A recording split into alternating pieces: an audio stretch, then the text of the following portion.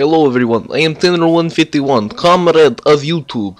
I'm just kidding guys, hey, I'm Tanner151 and this is my review of the game Metro Last Light. Now let's talk about it. Metro Last Light is developed by 4A Games. They're based in Kiev, Ukraine, and they made this game on the 4A engine, which is similar to the Stalker engine, Stalker of Chernobyl, or Chernobyl Stalker, whichever one that is. A game came out a couple years ago on the PC. Now this game is a sequel to Metro 2033, which is a book actually, and there's a sequel book called Metro 2034, which this is pretty much taking place in. Now the game takes place in a post-apocalyptic Moscow and the subway system generally. You do go to the surface occasionally, and I have to say this game is a lot of fun. You play as a guy named Artyom, who's part of the Order or Sparta.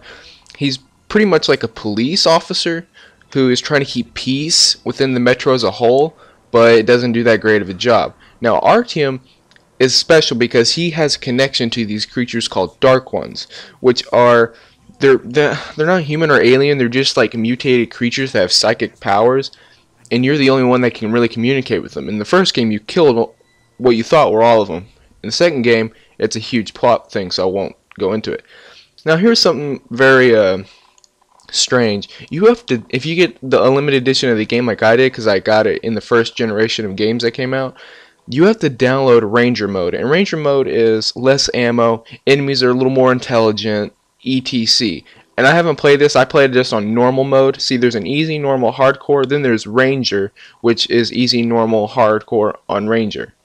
And it's just stupid that they had to make a game mode downloadable content. That's stupid. Now Artyom will have these hallucinations due to the Dark One, especially when he's like later on in the game where you're going further out from the metro, you're visiting the surface, you have these strange hallucinations, and you'll think you're like in the past again, like as a child, like as he is here. And it's very it's very like, it fits the atmosphere. This game really puts you in the atmosphere of the game. It is magnificent how they did it. These guys, I think they're called Watchmen, but these are like the harder versions of them. They suck. Do not let them get near you. Individually, they're not that hard, but when 3 or 4 of them are after you and they're clawing at you so quickly, it sucks. Now, in the game, there are many kinds of weapons. There's like the AK-47, there's some shotguns and a sniper rifle, bolt-action rifle. And a lot of them are like made up weapons that look really cool, and I really like them. Now, even though this game, at first I was like, this game's graphics aren't that great, but once I hit the surface and I saw how beautiful it was, like within an hour or 30 minutes of getting in the game, I saw how beautiful it was. I was like, whoa, this game actually looks really good on the surface, but I don't think it'll look that good for anymore down in the metro. I was wrong, because when I get back down in the metro, it starts looking really, really good. Facial animations, those kind of suffer, but I won't say that's a bad thing on 4A Games, because they're based in Kiev, Ukraine, and nearly everyone that works on it is Ukrainian or Russian or whatever. So English is not their natural language. So for them to be able to sync it and everything, that would be difficult for them. So I give them credit for doing as good as they did. Now in the game you get to fight mutants, Nazis, communists, various other things, and it's an adventure. Like, you start fighting the Nazis, then you fight mutants throughout the game, then you fight communists, and it's actually just really cool, like how different these factions are, and not just like how they interact with people, because both sides kill people mass murderly. Nazis do it based on genetically impure, or you're a mutant or suspected mutation. The communists shoot them if you're not a revolutionary brother.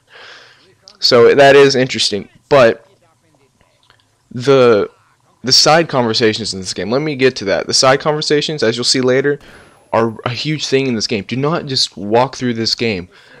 Take your time. Listen to people as you're walking by. Listen to their interactions, because not only will it reveal a little more of the story occasionally, but it really gets you immersed in the world. They did a lot of little things right in this game, and I'm really happy that they did. It really fits the atmosphere of you're in a environment, a place where there's really no hope.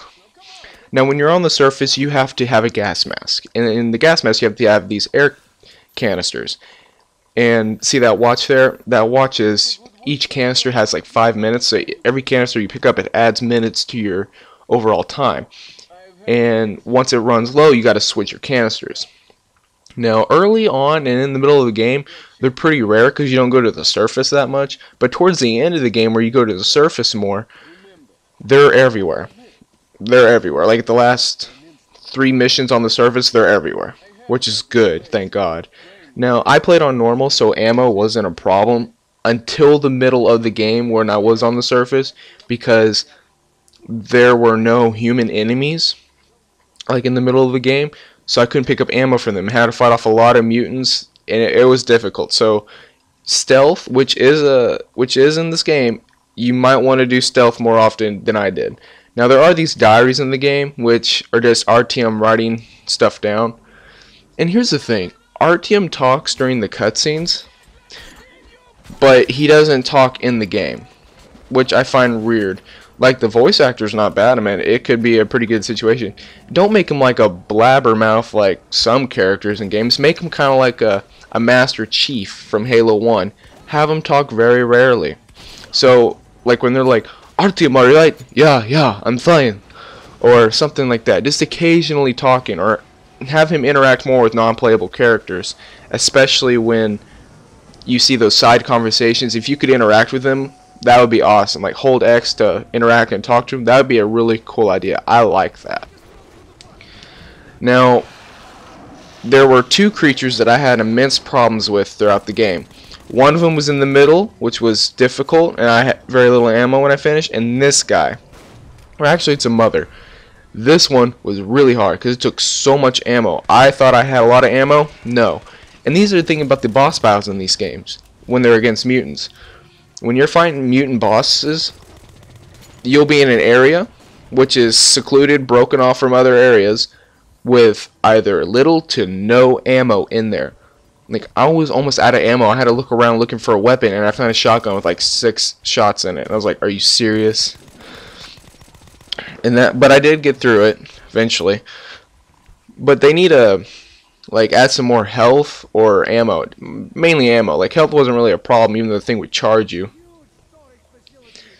Now, the story in general, it's pretty consistent. There are some issues, okay, that was a complete 180, or that's kind of weird. Like Anna, who is the girl that you meet at the beginning of the game, she gives you the cold shoulder until about 2/3 through the game. Then she's like your girlfriend, and like, whoa, where did this happen? I didn't even see it. They kind of forced a love story in there. I don't really know why. The game has a great presentation, especially at the beginning. Just watch the intro on YouTube. Great presentation. It got me interested. There is like a heavy feeling though with your weapons and like how you move. Like, you feel very heavy. Like, I had to move my sensitivity to almost all the way up just for me to be able to move around without being annoyed about how slow I am. So there is a sensitivity heavy issue. I don't really know what, or really know why. The characters in the game are pretty good, and as I said, do not run through this game. Like, look at this. If I would walked right by this, I would not have even realized. See, the metro is brutal. There are brutal things happening in this game. It's not like a nice, oh, you'll be fine. No, they shoot people constantly, even good guys, for the better of the metro. Now, here is an example of a side conversation, and it's just really good how well these are done. Human AI, like the enemy, it's not all that good. It's kind of dumb, because you'll shoot someone, and if there's a guy right next to him, he won't hear the bullet go off. He won't hear the body fall if you have a silencer. And he'll turn around and he won't look at it unless his flashlight, or he looks down, sees it. He's like, oh, ring the alarm. So it's like, okay, so you didn't hear anything else? I don't know. The human AI is a little inconsistent, but they are easier to fight than the mutants. I will say that. I mean, humans might have weapons, but the mutants, I don't know, I had problems with them, especially the demons. The flying creature right there, those things were a pain in the butt. Now, there is a really cool language option that I thought was pretty interesting. You can select what language you want to hear the game in. I started it off in Russian but quickly switched back to English. You can have subtitles in any language you want. I had mine in English the entire time. And then you can have text. Like if you picked up diaries or something, you can have that in a language. I think I had that in English also. Or maybe I left in Russian because everything, like all the signs are in Russian except the diary notes. I'm not really sure. Maybe it was just the diary notes. I'm not sure. But this game, overall, even though there is no multiplayer, but I think that's a good thing because if there was multiplayer in this game, I think it would have taken away from the campaign. And I'm going to give this game an 8 out of 10. It is a very good game. Is it a great game? No. Is it a intense multiplayer game? No. Is it an intense campaign mode with a good story, with a good ending? There's supposed to be 2 endings. With a good ending and consistency all the way through? Yes. So Metro Last Light gets an 8 out of 10 in my book. I suggest you guys go buy it. Alright. Talk to you later, guys.